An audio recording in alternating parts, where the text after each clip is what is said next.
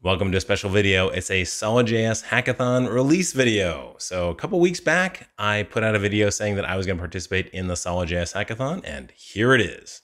It's an app called Studier, and the idea is that if you've got an hour a day to do some studying, you can keep a list of topics and of YouTube videos and Medium articles that you want to investigate. Let's take a look by signing in.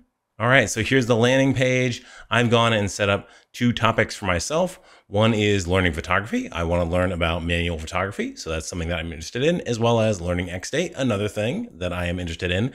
And so I've got a little time tonight, and maybe I want to learn from this cool how to shoot manual in 10 minutes video, or I want to learn a little bit about XDate. It's up to me, or I can go and create a new topic by just clicking on the Add Topic button.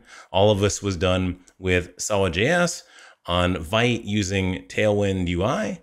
And you can also go and click into any of the topics. You can go and add topics if you like.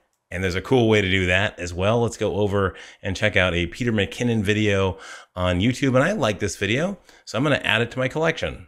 And I do that simply by clicking on this Chrome extension. And up pops the topics in with their thumbnails. I click on the learning photography one, and then I go back to my Studier page. And there it is, ready to go. And I can go and categorize it as beginner, intermediate, or advanced. I can change the description on it if I want.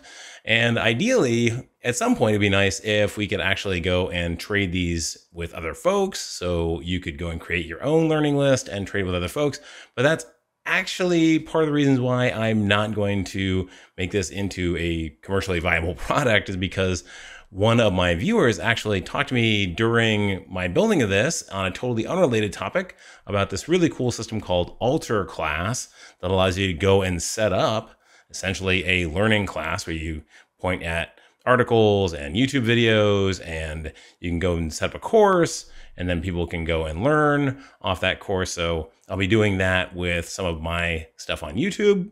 It's really fun, but I think it competes, so I'm not actually going to kind of go ahead with this really cool Studier.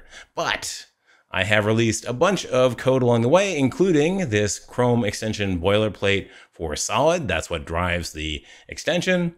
And I will be releasing the source code for Studier once I clean it up a little bit. I was going to release a Firebase kind of hook library for Solid that I used internally. It's actually a turbo repo, mono repo, and I've got a bunch of packages in there, but somebody else beat me to the punch on that one and actually came up with, I think, a better library. So I'm not gonna go and put out my library, but you can have access to my code, of course. All right, well, I hope you are having fun with your SolidJS Hackathon if you're doing it. I know I had a lot of fun with this. Actually, there were some frustrating moments for sure, but the community was super, super helpful, and I really appreciate that. So there is still time left. Jump in, do your own hackathon project. Try to outdo this one. You probably can. It probably wouldn't take that much. Anyway, I'll see you on next week's video. Enjoy the weekend.